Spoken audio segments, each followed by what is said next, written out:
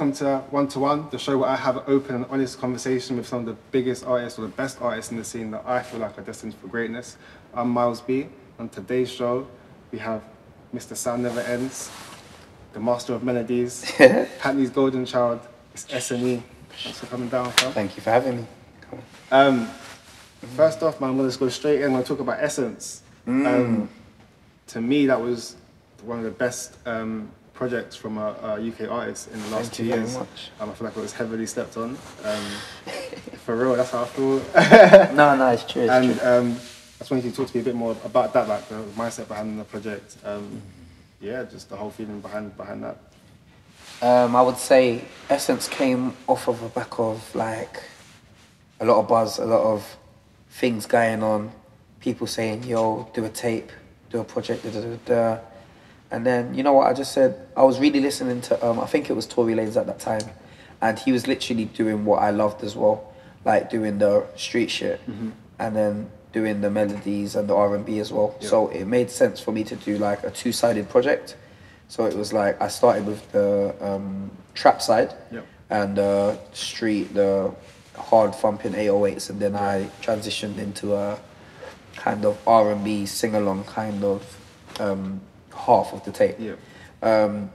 It took about a year to make with Penthouse, Penthouse Music, big up them, J-Rocks and everyone in the team. Yeah, man, we just literally, it was just week by week for about a year, in and out of studio, sessions all night, grinding, trying to just make it authentic and make sure that it was nothing anyone had ever really like heard at the time. Because at the time, everyone knew me for kind of my authenticity. Like the melodies and the R&B rap and then the singing on the hook.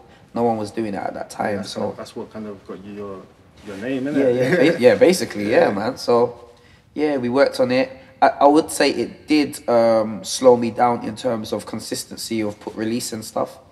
But I've obviously learned from that because you have to be releasing while you're making. You have to be now, in the industry that we're in now anyway, That's a microwave generation kind of thing. Exactly, like everyone just wants music now, otherwise you're kind of forgotten, really. At the time, you kind of labelled your sound as truthful. Is that I still do, Is that still what you define yourself as? I would say when I'm doing more like the R&B rap kind of stuff, that's the truthful stuff. For those that don't know, how would you define truthful? Truthful is like, I would say like a mixture of elements, just of my element, like, how would I explain it? I would say it's like the R&B mixed with the Jamaican side of me, the West Indies. Then you got the bashment, you got the reggae, you got the dancehall, but then also you got the trap stuff and then showing people like a rap, and then on the hip hop, the UK rap kind of stuff. So it's all just a blend of everything, and just I made up the name Truthful, and yeah. I think it came from, I made a song called Trillist. So I think it slightly came from that, and then it was Truthful. I don't know. I don't even know how it came about, but yeah. So with that, like, who would you say inspired that? Obviously, you said you listened to like Tory Lanez. I guess I'm sure you've been compared to like Drake in terms of that. The duality of the two, rapping and singing in the past. Like, would you call those inspirations, or would you? Oh, 100%. Is there anyone else that you would put in that category as people that influenced your sound? Like you said, obviously, there's other people that were doing it, but no one was really doing it here in the UK at that time. So I think what really influenced me was Drake's Take Care. I think that was the start of like me really loving that kind of music and like wanting to do that kind of music as well, because like if you're a Drake fan, then you know that is probably his best album still today. And like, yeah, man, it's crazy. Like the hooks on there, the melodies and the rap on the verses, it's crazy. It's actually crazy.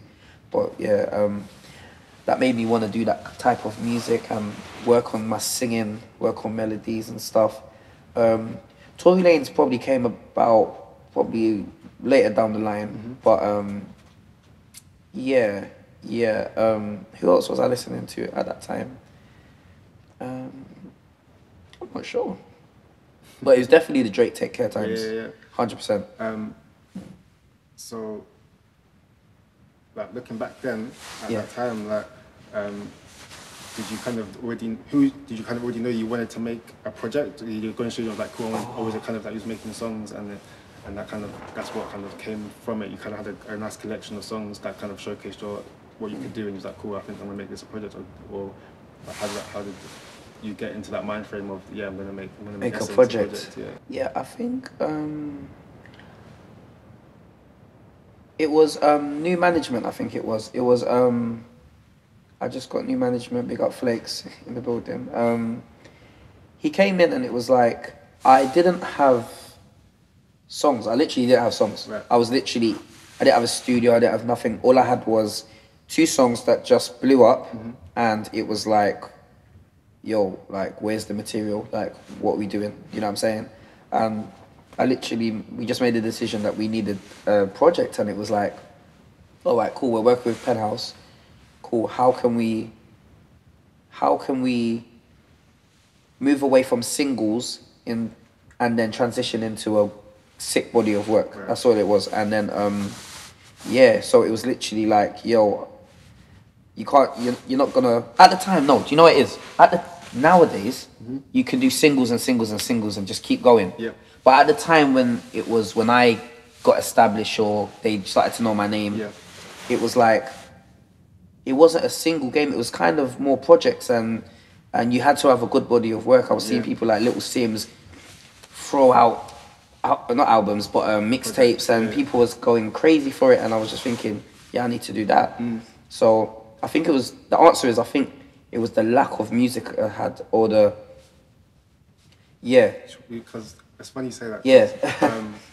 That Chip is one of my favorite artists, and one thing he's said in interviews a few times that I've always kind of resonated with me is that he's always said that every artist needs a body of work to represent them. Yeah. Like, and I think Essence definitely represents 100%. you, do you know what I mean? And so like I completely understand where you're coming from when you say that. Like, you just wanted something that just represented you and showed like I'm SNE, like you don't know who I am, here's my work, like check me out. 100%. As a fan of music, I like listening to albums and projects rather than singles. I watch the singles on YouTube or whatever, or listen to them. But if I'm like traveling from A to B or wherever I consume my music, is definitely I don't want to let it play. Put it on, press play, and just let it go run, through the journey. I mean? So I definitely think it was. To be honest, from when I was like, let's say about 14, 15, I've always said I wanted a mixtape out. My mixtape was coming out. My mixtape's coming out. From when I started even just rhyming, I was saying, mixtape out soon, and the normal rapper, mixtape out soon kind of phrase. But I put out EP just before Tell Me came out and stuff like that. But I think it was called IOU, and I think that's what made me transition into that Tell Me kind of sound, and then that R&B. So, because I started developing on my melodies, singing, I started singing more, because I literally came from a grime group. Okay, I was going to say what you were doing before grime. Yeah, grime. So, and it was literally, there was 5 of us in the group, so it's like, you just do your verse and it's done. Like, I mean, obviously you have to have a good hook. Yeah. So it was like, I had to transition into a artist, basically. And that was what I found difficult, but we got there in the end. Yeah. I guess you listen to Take Care as an inspiration as well. Like the transitions are like one of the key points in that. So I guess when you're trying to make your own project, like having them transitions between tracks must have been important for you as well. Very important. And that's something I feel like a lot of artists don't really, it's those finer details that a lot of artists don't really pay attention to, whereas that's something I really noticed in your work, do you know what I mean? Thank you. So, yeah, definitely, man, I hear that. Do you have a favourite track? Trapola was my favourite, but I would say Me You You was definitely second favourite, because it was just like a fun track to make and fun track to just let out there, because it was just that we were just vibing in the studio, man, and it was like me, you, and me too. Yeah, it was crazy. One of my favourites. When I go, if I'm not playing the whole project, that's probably the one that's my go-to track. I haven't heard that. The worst thing is I haven't heard that in so long. I'm gonna listen to that today, actually. Yeah. And then on the R&B side, I would definitely say, because Tiana Major was out before the tape, I would say Come Again. Okay. Come Again. Come Again. But then again, I really loved what was that one? What's it called though? What's it called?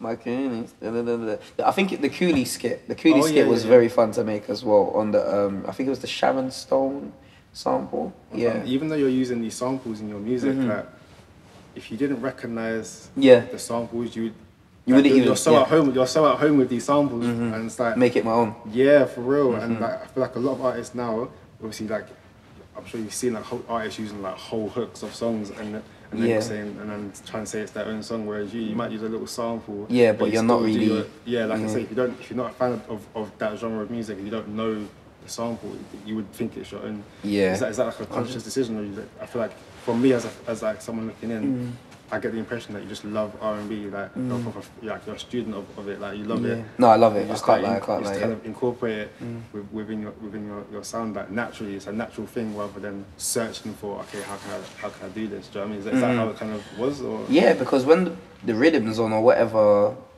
sample it is, or they've Penthouse has sampled the song, I was just literally, I never thought about the actual song. Never ever. Like I would literally just do my own thing on it.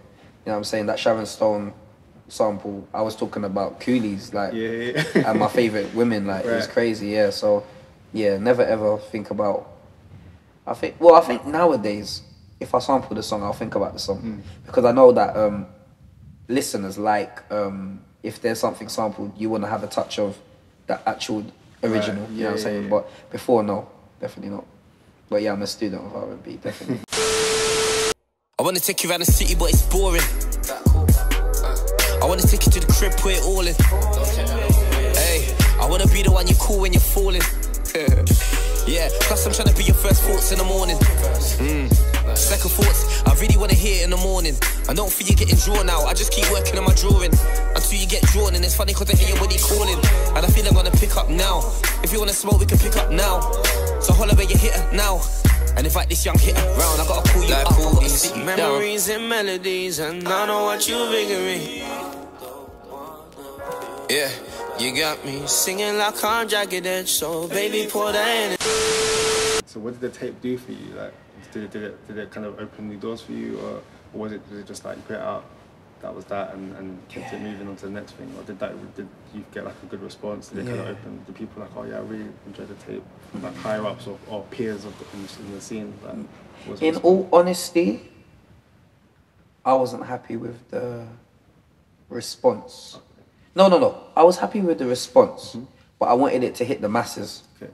And that's what disheartened me. I was thinking, this is gonna do craziness.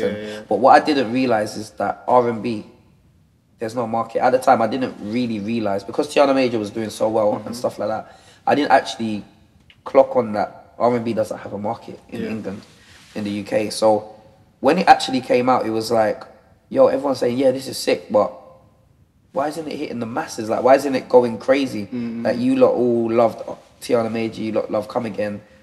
Why isn't it hitting the masses? You know what I'm saying? So that's what disheartened me. But at the same time, on the flip side, it absolutely, like, my headline show was absolutely crazy. Like then I realized when I'm doing every song, everyone's singing the lyrics to every song. And I was like, that's when I realized what the tape did. And that was, we released it in August, and my headline show was in November. So that's when I realized all the way in November what it actually did. And then it made me realize, okay, you're a serious artist. You're a serious artist, you're doing your thing. You know what I'm saying? Even though it didn't get the reception, I realized that if we, say I blow tomorrow, or say I go viral tomorrow, and they look back at what I've done, then they'll know, like, yo, this guy's been doing it. You know what I'm saying? So, yeah. I feel like, again, like from someone that's not an artist, like, it's almost kind of like the journey. Do you know what I mean? Like, you look at your IOU project and what that response that got, and you look at the response that Essence got. I'm sure if you compare the two, Essence probably got a way more better, maybe not what you wanted, but it got a way bigger response to than what you... yeah, it got bigger, but I don't know if better. I don't know. Because IOU was like, oh, you're becoming an artist, this is crazy. And then Essence was like, yeah, you're a sick artist. Like, you know what I'm saying? Yeah, it's crazy one. But I feel like if you look at someone like J. Cole, he's always kind of had, like, obviously completely different artist to you, but he's always kind of had his core fan base. Yeah. So when you had your show, that I guess was the start of your core fan base when you had like everyone singing every single lyric. Crazy every feeling. song. Yeah, yeah. He's Crazy. Speak of that. How was that like? Coming out on stage and seeing that. Crazy. I was so nervous like for the whole day. You've done shows before, innit? So yeah. It's like to have your own show where everyone's there for you, not supporting no one. No one. I had support acts. You know what I'm saying? It was mad. Like that feeling there when I just walked on the stage. It was just like everything I ever dreamt of. Like it was birthdays. It was packed. So you're seeing everyone in front of you, and it was mad. And then everyone's singing the lyrics. It's like. Whoa, I just want this feeling forever, you know what I'm saying? So yeah, we just pray for more moments like that. What do you prefer? Do you prefer like being in the studio, like you're a studio rat, or do you like being on stage and like with shows and that? What would you prefer if you could only choose? Because some artists I definitely love performing more. Yeah, I definitely love studio's kind of like the calm before the storm, I guess. Right. When I'm on stage, it's like, yeah, this is where I want to be. This is where you know what I'm saying? Just want to sing, rap, whatever, just show everything that I've got, you know what I'm saying? And just show the catalogue and have epic drops. My DJ doing crazy things while I'm performing. All of that. You don't get that in the studio, you know what I'm saying? You're actually just sitting making a song, but yeah. What about videos? Like, do you like the process of shooting the videos, or do you prefer when you just see the final cut and you see all your ideas come together? Nah, I don't like shooting. I don't like shooting. It's just long. I hate the 50 takes. I hate doing the lyrics all again. I hate all of that. I'm one of those. I'm lazy. I can't lie. I'm lazy. I just want things done like that, but I know it takes time. Yeah, I don't like shoots. Man. So moving on a little slightly, like you did your Mad About Bars freestyle. Mad About Bars. Last year. The most underrated freestyle ever. Yeah, I'll give you that. But obviously there was a couple little lines in there. People were interpreting as shots in it. I just wanted to ask you just quickly about that. Like, would you say you were taking shots at anyone, or that? I think it was literally not taking shots, more about returning. Definitely returning, because a lot of things were happening at that point. I was going, not even like even me as a human, like. I was angry, you know what I'm saying? A lot of things were happening and you're like, what? Like, why is that happening? And then people are saying things, not bad things, but like, people are saying things and you're thinking, well, all right, if you're going to say that, I'm going to say this, you know what I'm saying? So, and I didn't really know better because I'm very competitive. Very, like, I've even spoken to these people who are speaking of, you know what I'm saying? Like, and I've said, whoa, bro, I'm competitive. Like, if you're going to do that, I'm going to do that back, you know what I'm saying?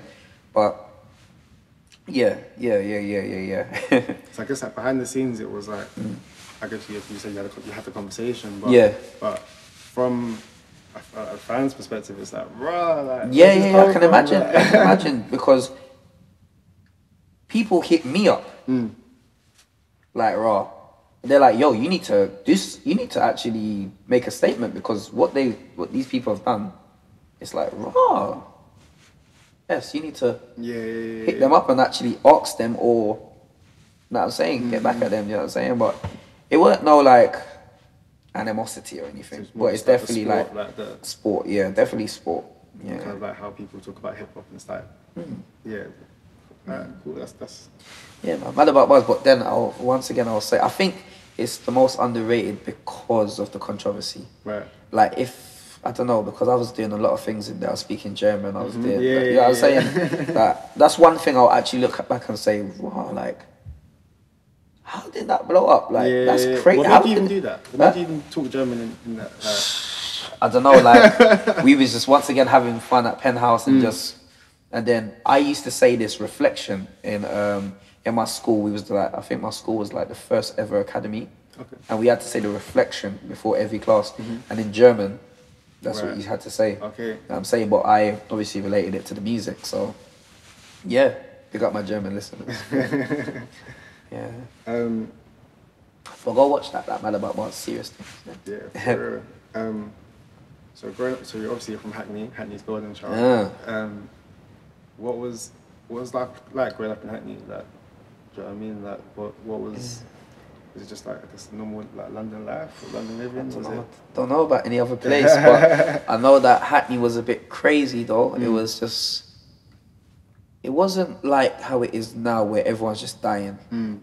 But it was like, when you're growing up and you're hearing, oh, this person got stabbed, that person got stabbed, it's crazy when you were in it. Yeah. You know what I'm saying? And I'm actually quite lucky to have like really good people around me that actually kept me away from that kind of stuff, you know what I'm saying? Because you can easily get drawn in no matter what, whoever you are, you know what I'm saying?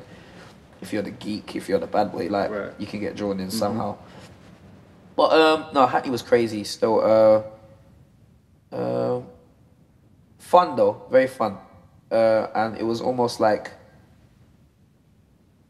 you love the risk, like you know that there's madness going on, but you'll still go, like you still go to that party, you still go to that block party in the summer when you know that gang's got that beef, you know what I'm saying? But you it was a risk, but you kind of lived for it, man.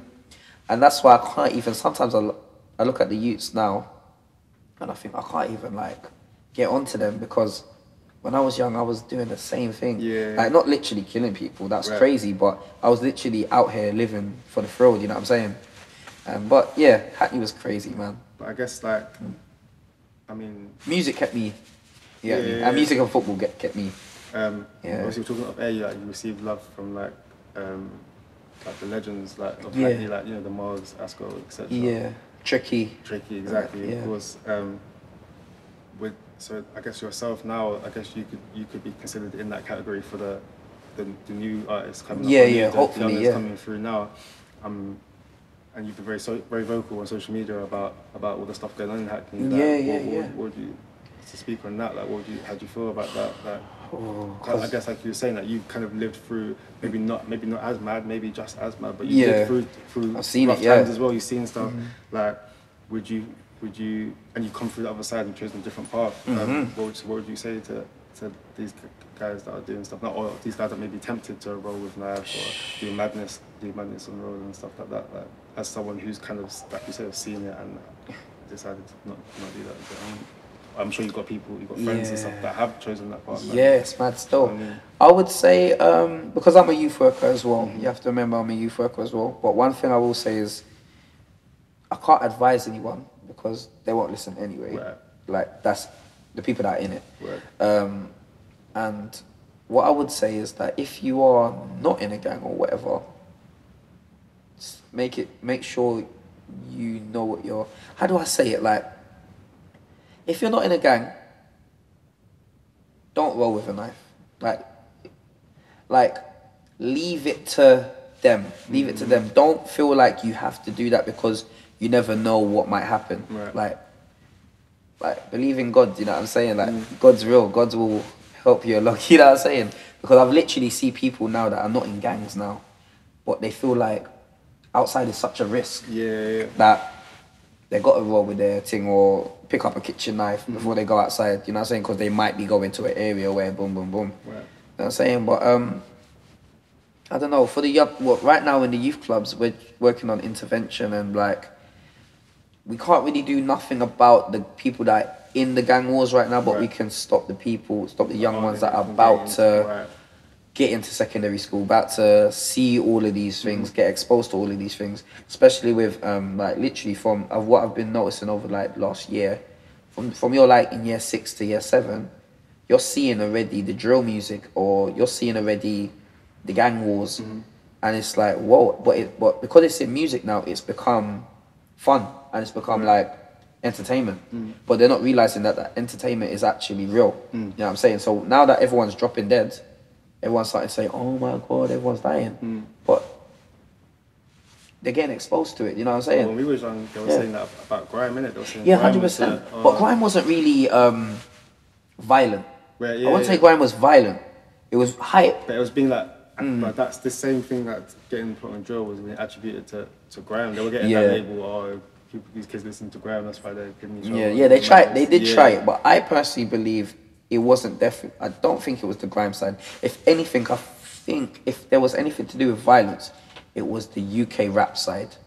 If you could, no, it wasn't them, but if you could like say it was a genre, I think the UK rap side was a bit more vulgar and like yeah, a bit more violent. You know what I'm saying? Do you feel like with the drill, like, so like you say, that if people are seeing drill, they're rating it. Like, Yeah. Do you think that they're jumping on drill, but then because maybe they're getting hype or they're, do you know what I mean? They're doing well with drill. They're like, oh shit, now I've got to kind of live what I'm rapping about. Like, Yeah, hey, fam, I've seen it, like, literally, I've seen, the things I've seen, I've literally seen a man love drill music and love rapping and does drill music only because he loves the sound. right.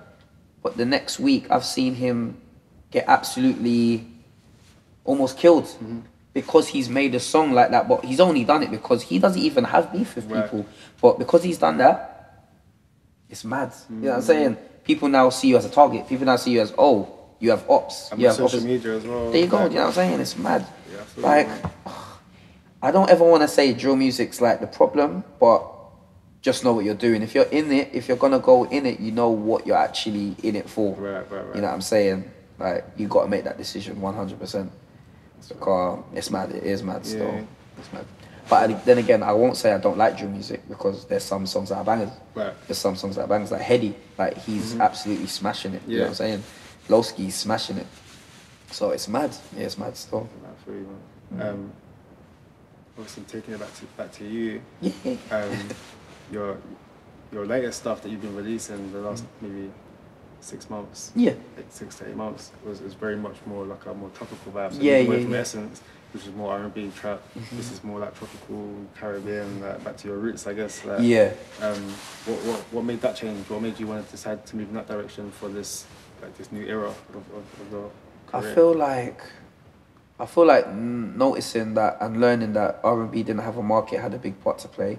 But at the same time, I feel like people around me, at the time it was like the Young Banes, the Kojos, like people around me that they rated me just before they blew. You know what I'm saying? And I was thinking, and then they would release a song, and then I'm thinking, well, I can do that as well though. Yeah. So like, should I adapt to that, or should I stick to this R&B route? Like, so I was just thinking, let me try it. Let me try something else. Let me actually try something else, because I've never ever tried my Jamaican side, my West Indian side. So I said, you know what? Like, let's give it a go. Like, I know you can do it. I'm versatile. Yeah. I know I can do it. It's just about how well I can do it. So, and yeah, we're building, man. We're building. See, that's the thing with you. Like for me, like I've told you that I'm a fan in it. Like I've interviewed a lot of people, but you're one person I'm actually like a fan of in it, and it's Thank literally you. for that reason. Like if someone only heard you rap, Yeah. they think, oh, this guy's a rapper, because your raps are sick in it. Yeah. Like, the wordplay, like the thought, you can see the thought behind the bars, in it. If someone only heard you sing, Yeah. they're like, oh, hey, this guy's melodies are hard. Like, do you know what I mean? It's like if you only had one or the other, you'd think that's what you do. But the fact that you do both to such a high standard, it's It's sick. just about the balance, really. Right, and Yeah. do you find that hard to strike that balance? Yeah, 100%. I Yeah. find that hard because literally, and this is all through like the last year or so, it's like one set of people are saying, yo, R&B rap, that's all I want you to do. Da-da-da-da-da. Then other people are like, yo, bro, I love this Jamaican thing. I love it. Like, keep going on that wave. Then the next person will say, bro, I need you rapping on trap beats. Like when you did Trapola Fratello, mad. Like, that's what we need from you. But then you have let's say the labels, and they're like, yo, his market is the women. He needs to sing, he needs to da-da-da-da. You know, different people that want different things from it's you. mad. Like, and so what I've just decided is that I just need to keep dipping in and out of pots, like, and just stir in pot, then go to another pot, stir that, and then, yeah, man, and be seasonal with it, because in the winter, do your rap songs, do that. When it comes just before summer, you better have that summer banger ready, you know what I'm saying? So that's what I've learned along the way. I'm happy I haven't blown up crazily overnight, because I will be absolutely baffed on what to do. You know what I'm saying? I'll probably be doing one thing in one lane right now. So I'm happy I've learned that, and it's a stepping stone right now. But yeah, definitely gonna dip in and out of pots in terms of the balance. He ain't doing what he's supposed to. I know. Come around, girl, let me show you. I know. Actions speak louder. I know.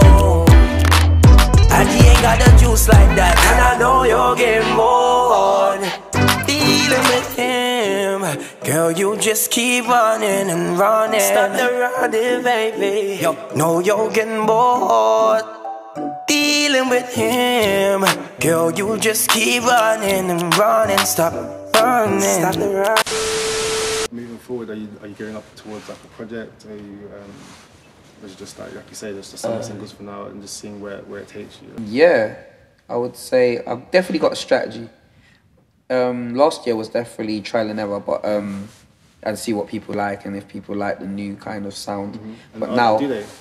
Yeah, like jungle. Said about R&B, not really audience, but this new wave you're on. Like, yeah, they like it. They like it. Like jungle was like, it was a proper radio friendly hit. Like they really loved that one still, and I still get people hitting me up saying, "Yo, why do you push jungle more? Like I need to hear more from like jungle." And the video was dope as well. Thank you. Big up Brian. Manager. He shot that one.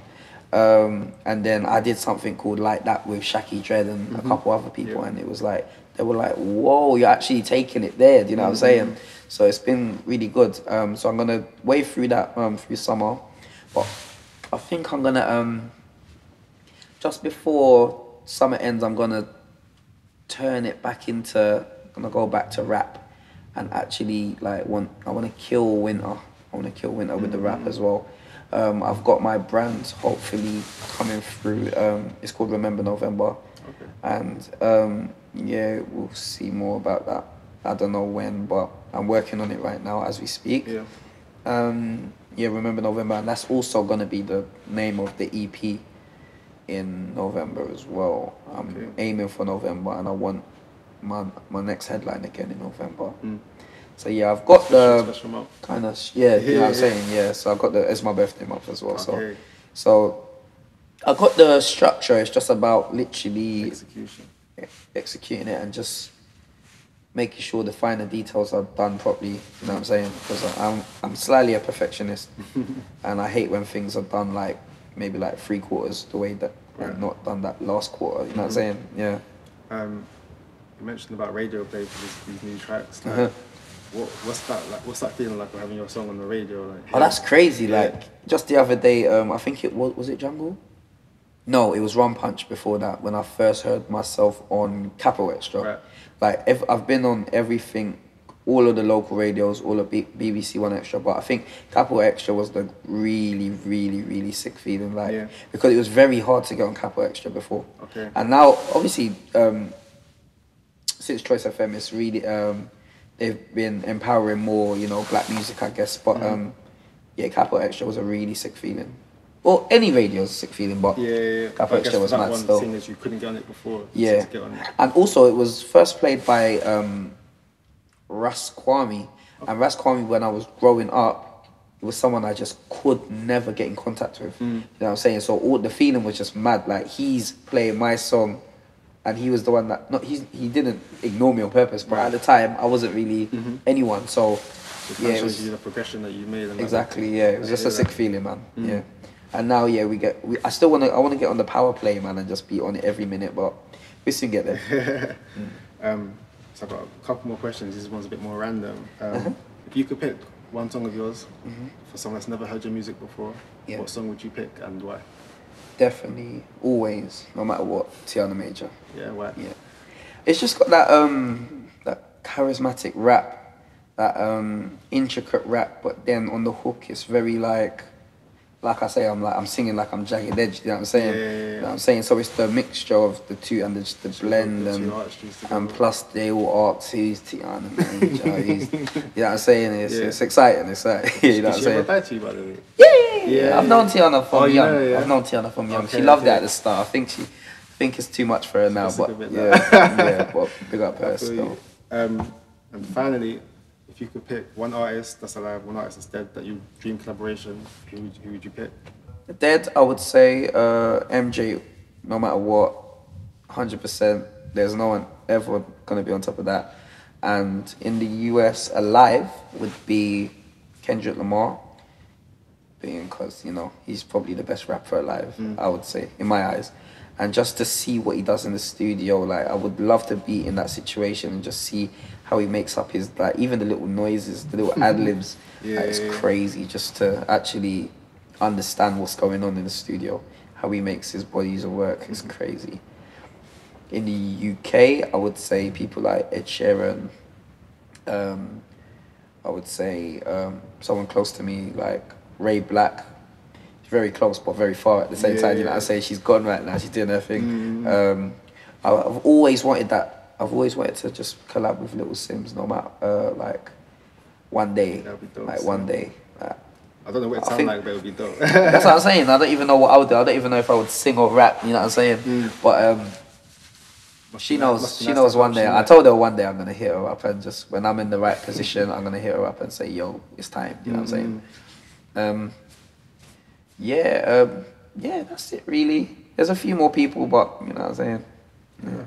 Well, SNE, thank you for coming down. It's 1-to-1. Thank you for having me. Thank you for having me.